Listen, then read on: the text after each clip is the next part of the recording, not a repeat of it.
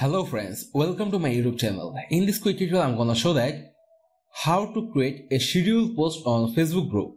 For this settings you have to open your Facebook group, that which group you manage. Then click to your group name and go to your group.